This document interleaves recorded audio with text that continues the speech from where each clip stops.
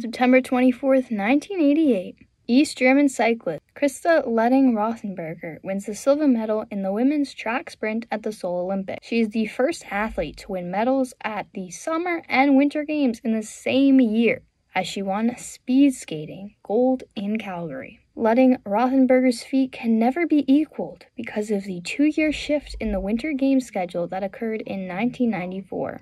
Rothenburger started her career by speed skating, but her coach helped her take up cycling during the off-season.